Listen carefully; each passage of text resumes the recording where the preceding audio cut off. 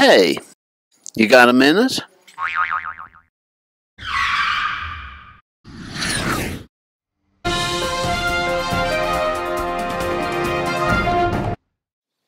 Today we celebrate the feast day of St. Catherine Drexel.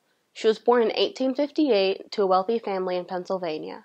From their home, her family gave out food, clothing, and rent money to those in need. When Catherine passed up marriage proposals and entered the convent, the papers declared, "Miss Drexel gives up 7 million." She established and financed 50 missions for Native Americans and did equal work for Black communities, including founding Xavier University in New Orleans. She realized the best way you can help isn't just by giving away money, but by providing opportunities for people to go out and make a difference.